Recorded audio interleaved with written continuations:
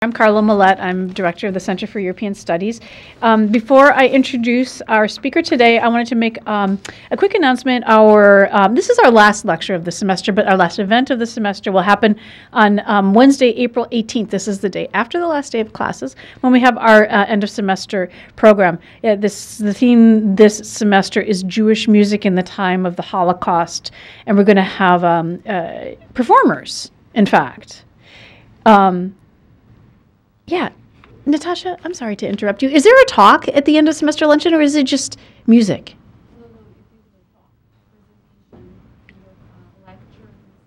Okay, lecture and recital. Okay, thank you.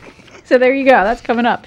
And I also wanted to make an announcement about Gregor Metzen's talk next week in Earwig, the Institute for Research on Women and Gender, on April 11th at noon at 2239 Lane Hall. This is going to be a talk on the title of Identity Work and the Interviewer, Prostitution, Feminists, and Ambivalence, which sounds really fascinating. Excuse me. Gregor Metzen investigates the public regulation of private pleasures. He's especially interested in how communities try to control sexuality and alcohol. He's working on a book about what he's been doing here this year. In fact, he's working on a book on recent European conflicts over prostitution regulation. This research was funded in part by a Fulbright scholarship to the European Union and a National Science Foundation graduate research fellowship. His work as preliminary research has appeared in journals like City and Community, Contexts, and the Annual Review of Sociology. He's also interested in Finnish nationalism and in the development of ethnography as a research method. And I think that talk next week is part of his self-reflection on research methods in sociology and ethnography. He has spent this year as the 2011-2012 Oakham Visiting Assistant Professor. That's Oberlin Kalamazoo and University of Michigan Visiting Assistant Professor in Sociology and Women's Studies. The title of his talk today is Prostitution Reform as a Symptom of EU Integration Anxieties. Please join me in welcoming Gregor Metzen. So the talk I'm going to give today is a chapter that I'm developing, and I really welcome any counterfactuals you have, because the case I'm making today, it's circumstantial. It's by inference. So I'm hoping to convince you, so don't be seduced along with my words. Help me sort of refine this argument before it comes out in print. So the puzzle that I'm dealing with today is to explain the timing of this spate of national prostitution reform debates that happened in the European Union between 1998 and 2004. This is a puzzle because European countries had really been deregulating sex, getting out of the sex regulation business since the 1970s. So why they would decide to get back in the market of regulating prostitution is a puzzle. For social scientists, I think this was kind of a disturbing puzzle because there had been changes on the ground. The markets in sex had changed in 1990 with the fall of the Iron Curtain and the resumption of migration from Eastern Europe to Western Europe.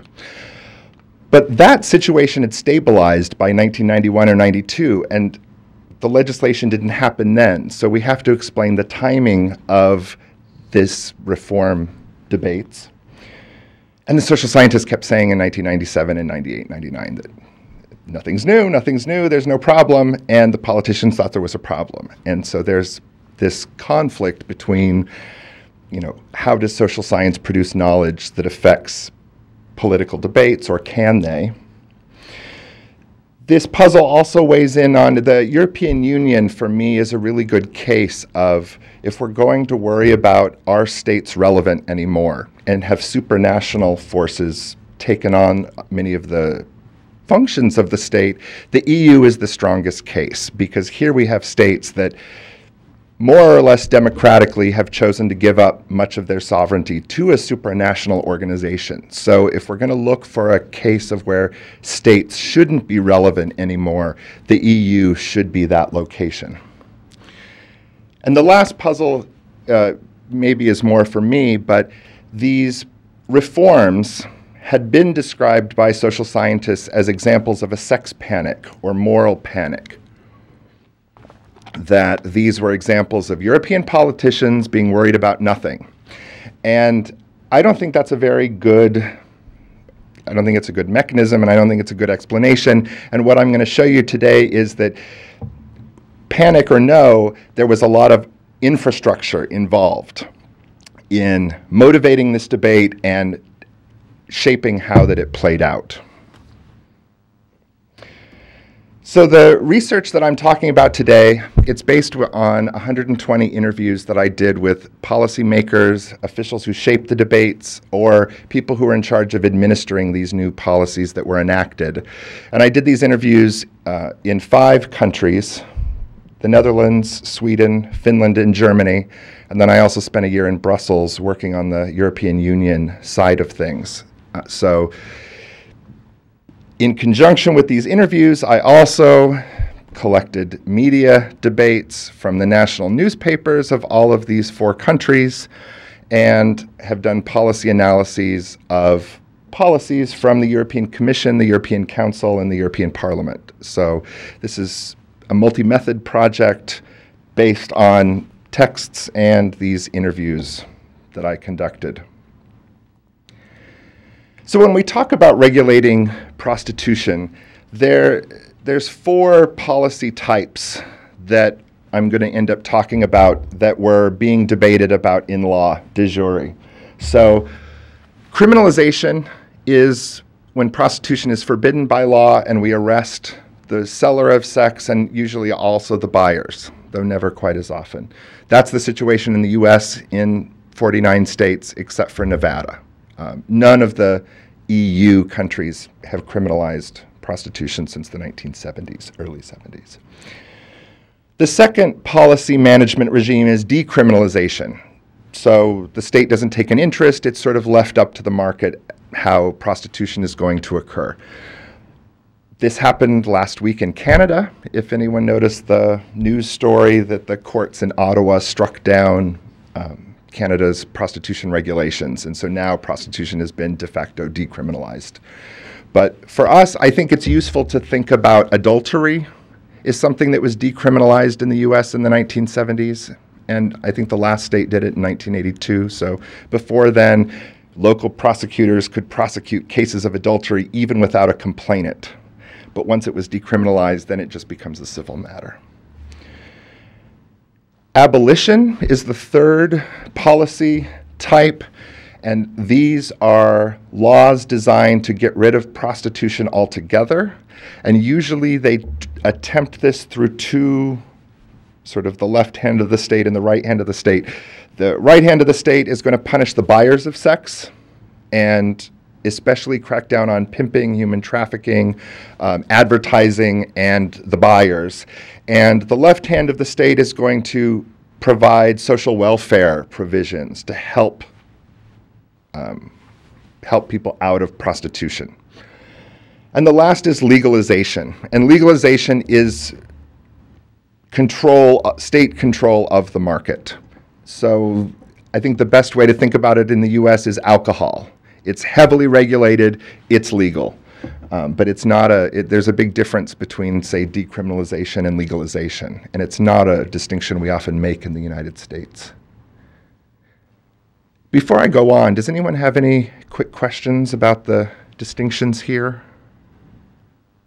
you going to let us know what the policy is in the countries where you did research? Yes, I will. Yes, I will. Also, do you know what that German says? Yes, it says The Secrets of Love, but it's underneath a police sign. So for me, it was a perfect. Yeah, it's a build report on. It was the dumbest article. It was basically hormones rule women's passions, and if men really want to know how women work, they need to understand their hormones. Very unsociological. So between 1972 and 1998, there was stability and consensus in European countries about how to regulate prostitution.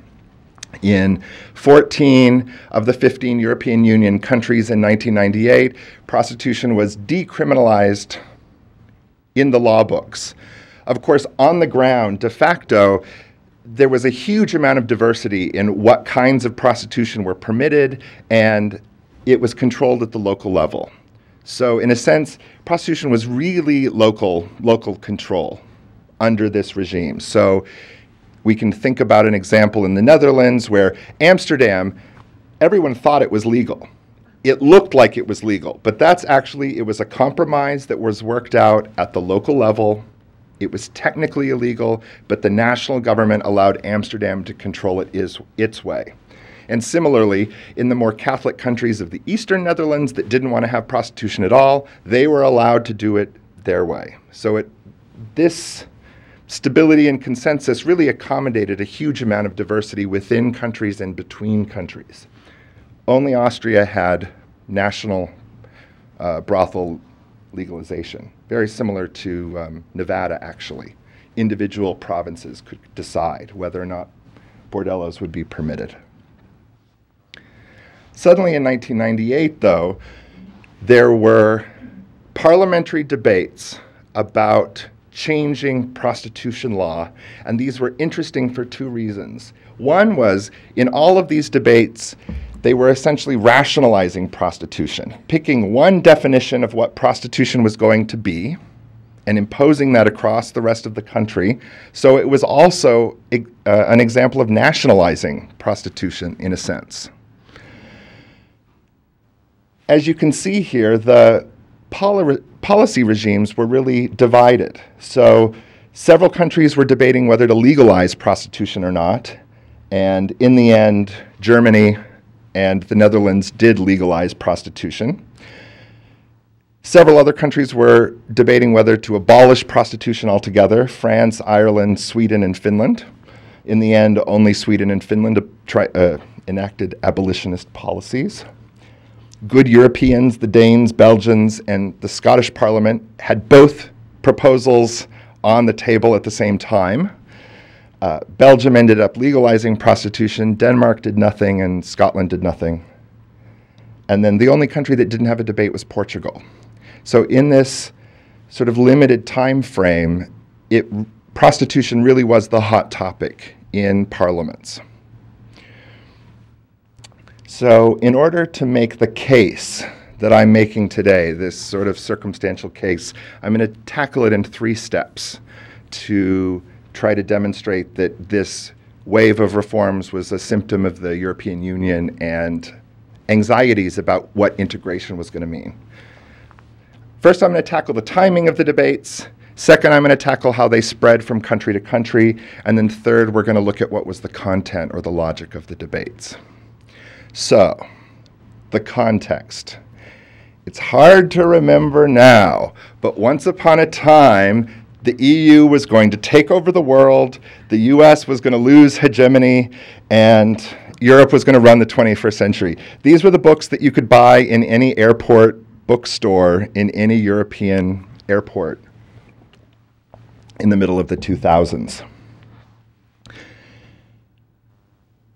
The timeline here is important because this timeline is tracking how the European Union, as it became known, went from being purely an economic entity that was designing a common market, and how it came to appropriate new powers of justice and policing, and then social policy.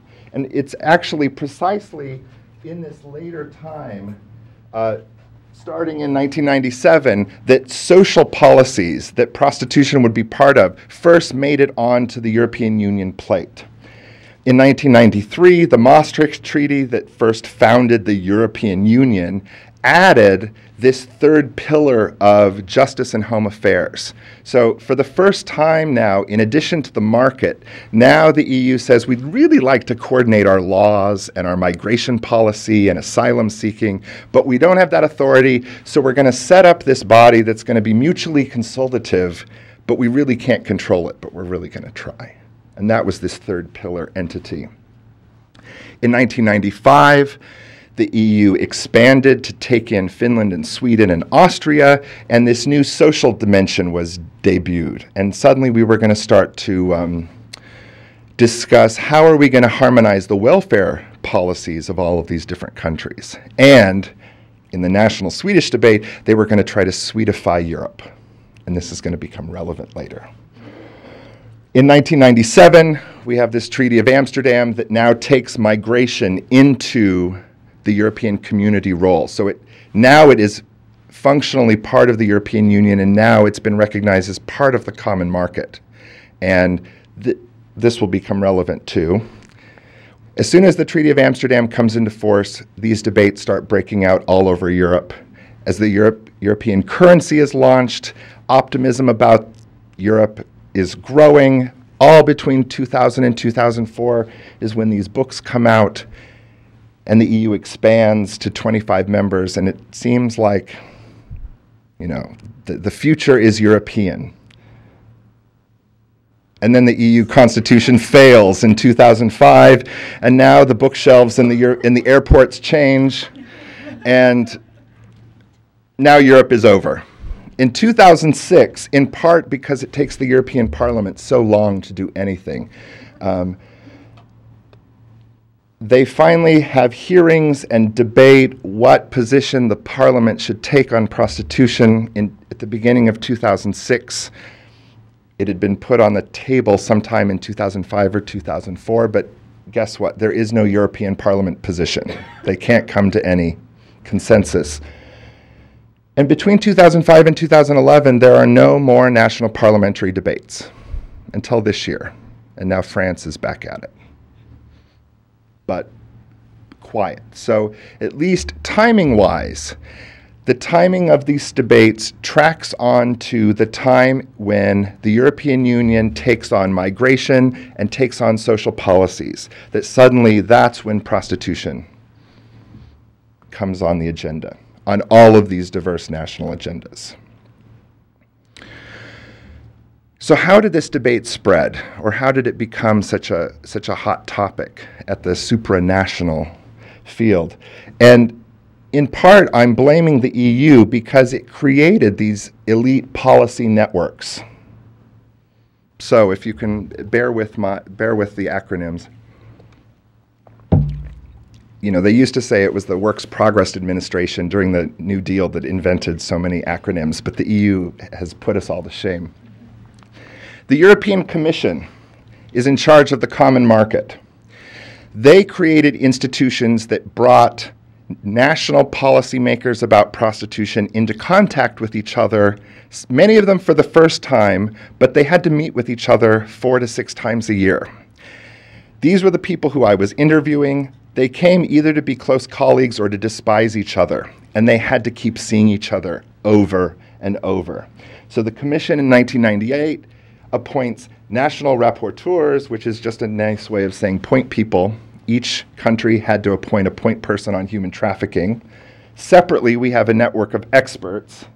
Third, they fund programs to fund non-governmental organizations. So the common market is going to fund nonprofits to stop human trafficking, help migrant prostitutes not spread HIV, and stop human trafficking and stop HIV together. So under the common market, a network of people are brought together. Under the Justice and Home Affairs, a lot of the civil servants from around the European Union are brought together. So Europol is bringing police forces, national police forces into contact with each other to share expertise. Eurojust is bringing the prosecutors all across Europe together. There's a police chief's task force that then got into the policy making about prostitution and human trafficking. And in 2004, the Common Border Security Agency is launched, Frontex. So it's our ICE, basically. And this is another place where people are drawn together from across Europe, from these different policy positions. The third place where this is happening is these external agencies like the United Nations, the International Organization of Migration, and the Organization for Security and Cooperation in Europe. All of these organizations themselves have anti-trafficking organizations, prostitution think tanks, And what's unique about these is they're drawing from the same pool of people. There's only a limited number of experts in each country, especially if you're thinking about a country like Finland that only has 5 million people. Or as we expand the EU to 25, you have Malta. There's only 100,000 people. So it's not surprising that the founders of the NGOs are also the police chiefs who are then sent to the United Nations to help negotiate. And so many of these people are actually the same people.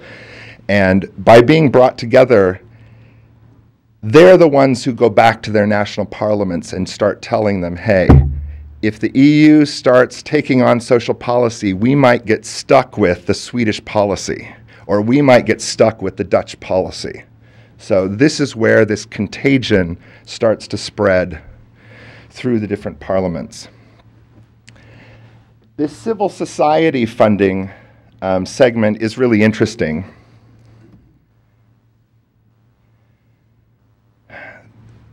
These are the organizations that receive this nonprofit funding from the European Commission.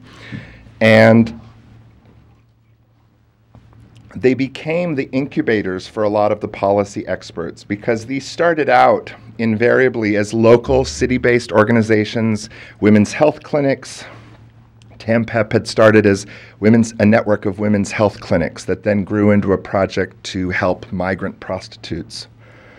The European Women's Lobby had started as kind of a gentlewoman's umbrella organization of all women's organizations in Europe. So, the ladies' auxiliaries of different organizations, all of them used to send representatives to the European Women's Lobby. Then it became more of a political lobby organization in the 1980s, a la the National Organization of Women. And then the Stop Trafficking Project began giving out funds to any organization that wanted to stop trafficking. They gave out quite a lot of money over time. What's interesting about these organizations then is if you were an organization inside the Netherlands and you're hearing the parliamentary debates that they're going to legalize prostitution and you really hate this, you're cut off from funds from the Dutch government because they're not going to give out money to your, say, Catholic organization that opposes prostitution altogether. But you can get it from these programs. The European Women's Lobby only funds abolitionist programs.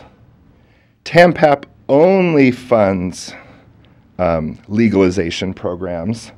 Daphne prefers to fund abolitionist programs, but as I found, people were very creative about the way they use their money. And Stop Trafficking only funds abolition. So these civil society programs of the European Union were really funding the domestic opposition in each of these countries. So if the people weren't, organizations, say in Finland, that really wanted Finland to legalize prostitution, they weren't so unhappy because they did have funds to continue their missions, despite the fact that the national political argument had sort of moved against them.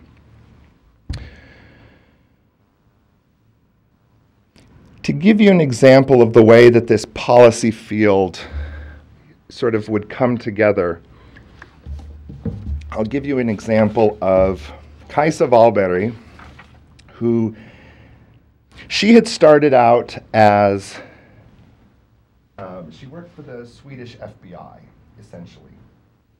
She got appointed to be the Swedish National Rapporteur, and when she first got appointed, she said, really, I thought this was a horrible waste of time, just new meetings I would have to go to. Really, Sweden has no problem with prostitution. But I was naive.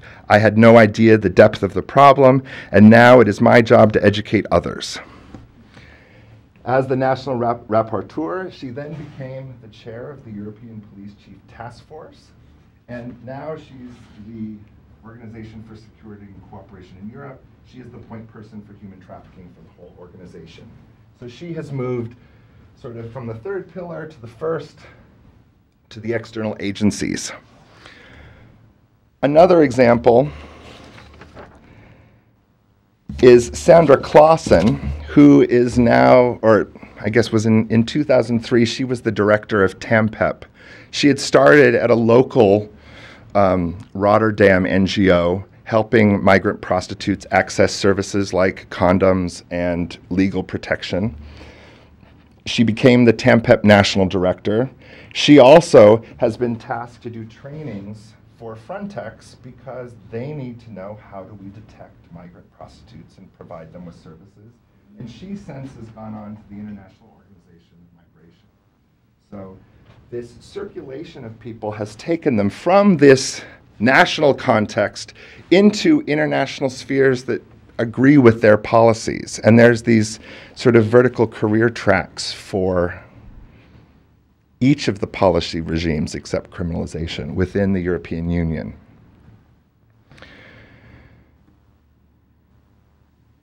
And then the logic of the debates is, I think, the last circumstantial evidence I can present to say that it really was the European Union that was doing this.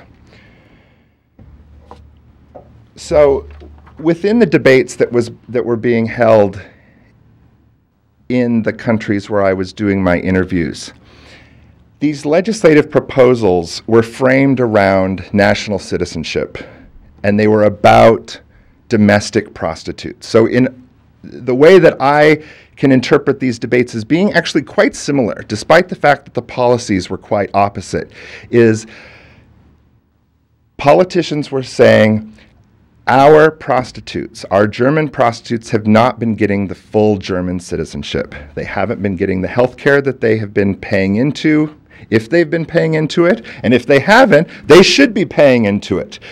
They also don't get pensions, so we have poverty among German citizens. And so we need to do our part as Germans to extend German citizenship to all. Similarly, in Sweden, where citizenship is gender equality is one of the pillars of the Swedish welfare state. And so the debates went something like, Swedish prostitutes are not gender equal, and the state has been doing nothing about it. So they have been left out of the equality that is their right as Swedish women, and it is our job in 1999 to finally extend full citizenship to Swedish prostitutes. In both cases, pensions and health care for workers in the Netherlands or Germany, or in Finland and Sweden, gender equality, where prostitution is always violence against women, on the other hand, were framed as eternal principles that were outside the realm of politics. So one of the drafters of the Swedish legislation, who then herself went on to this transnational sphere, said, when I first got involved, the politics, they were horrible. When I came into this policy area 4 or 5 years ago, I was shocked, really. I wonder if it had to do the fact is that prostitution really is the most extreme outcome of unequal gender relations, and it's so loaded. And the way that other people deal with it is so moralistic. So in her description, to disagree with the statement that it's the most extreme form of gender relations is to take a moralistic position or a political one. And the taken for granted consensus among Swedes is the objective, I mean, obviously it's a moral position, it's not an amoral position, but that's just a statement of fact, and everyone else is sort of emotionally messed up. Similarly, in Germany, the director of the Berlin Vice Unit, a self-described radical feminist, says, I would like to eliminate all prostitution, but I am well aware that I cannot abolish it altogether. I can fight it, we can fight it together, we can show the facilitators and the people who do prostitution that we have muscles, we will break you, you had better watch out. But sometimes I have the feeling that we are fighting windmills. We can never get every woman out of prostitution, and the best we can do is to get each woman away from her tormentors so that other women will not be tormented. So there, a woman who probably in a Swedish context would agree with the abolitionist position has more of a pragmatic attitude, that as much as she would like to achieve abolishing prostitution, she knows that the best she can do as a police chief is to help each individual woman who wants help.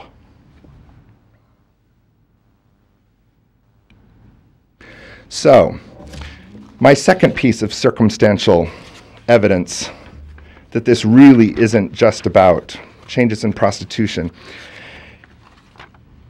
is that the European Union starts to get worried that really this social policy that they've embarked upon, it might mess up the common market. So the European Commission has this, I don't know, nabobs who are in charge of issuing policy papers about anything that might damage the market. And in 2002, they come out with this, I can't find the quote. They come out with alarm that, you know, hey, if Sweden and the Netherlands are going to be adopting these opposing policies, it then allows them to have trade wars with each other because they can ban each other's products if it's part of something that's just national domestic policy of the welfare state, because that's out of the European Union's purview.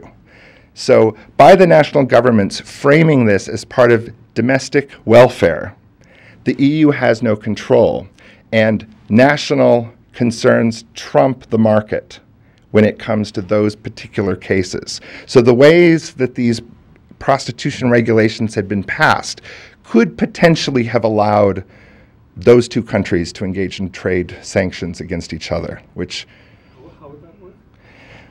Article 95. I mean, what? Oh. So I think, for example, if books are being sold that are advocating prostitution, then Sweden can ban them. And if a common member state bans something, you can ban something of theirs as a tit for tat. So, I don't know. Okay, I get it. Yeah, Denmark or Netherlands will ban Swedish fish, yes. And now suddenly we have a full-on trade war. They were very worried about pornography. Like that is the big, very touchy thing, and I don't know enough about it, but the domestic production of pornography and its transmission about borders is another area that this report said is we had better tread carefully here.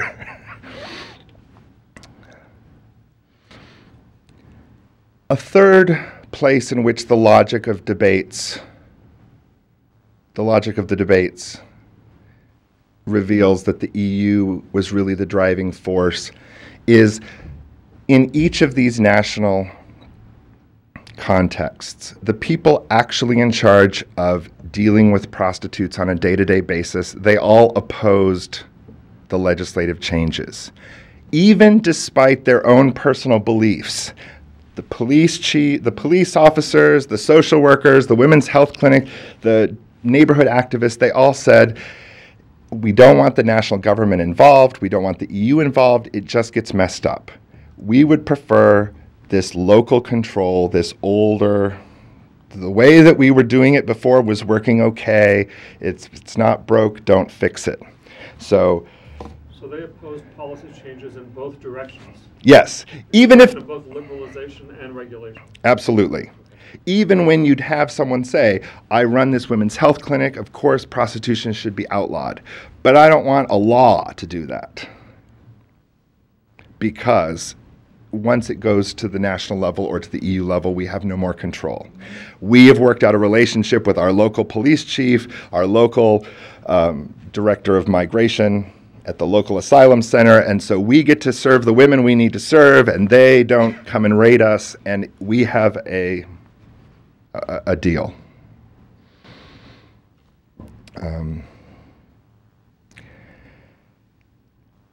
And the last sort of piece of the logic is, so what happened to these debates after 2005? They got absorbed into debates about human trafficking. And human trafficking has largely replaced these because it's something that nobody is in favor of.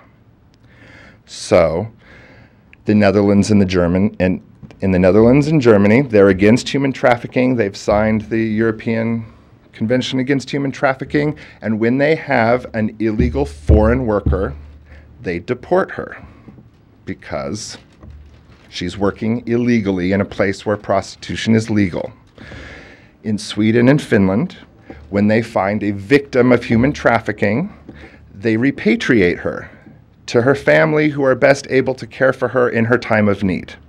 And in both cases, they receive EU funds to help deal with the monitoring and making sure that as the women are returned or are sent back, that they don't fall into the hands of human traffickers. But in a sense, these human trafficking funds have become a form of migration management when it comes to single women. And human trafficking has been the source of these funds. Also, these local individual nonprofits, they don't oppose human trafficking either, even though they, like the social scientists, are often skeptical of the stories that are used to justify the legislation, because human trafficking generates an incredible amount of money. Funding for prostitution projects increased 20-fold between 1998 and 2004. And the funding has increased more slowly after that, but human trafficking has sort of maintained this increase in funding from 2005 to 2011. And as long as the money is going around, I don't think that anyone is in any sense to oppose this. And the EU is sort of lubricating this by keeping the funds flowing. So this Daphne project, which once started as a temporary project, it was renewed, and now it's a permanent part of the European Commission, and it's held within one of the directorates general. Daphne comes from Ovid. I had to go look it up. All these European programs get names like Erasmus for the student exchange. Leonardo brings together engineers across Europe. Daphne stops human trafficking.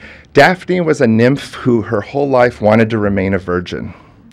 And Apollo is shot by an arrow from Eros, and he's so inflamed with lust, and he's chasing after Daphne, who calls to her father, the river god, to deliver her and preserve her virginity. And so her father, the river god, hears her plea and turns her into a laurel tree. And I think that actually, without meaning it, the Daphne parable helps describe what is the purpose of a lot of these prostitution debates that the European Union was having, is that they were about rooting women, whether they be our national domestic women or those foreign women need to stay rooted in their own place. And they really,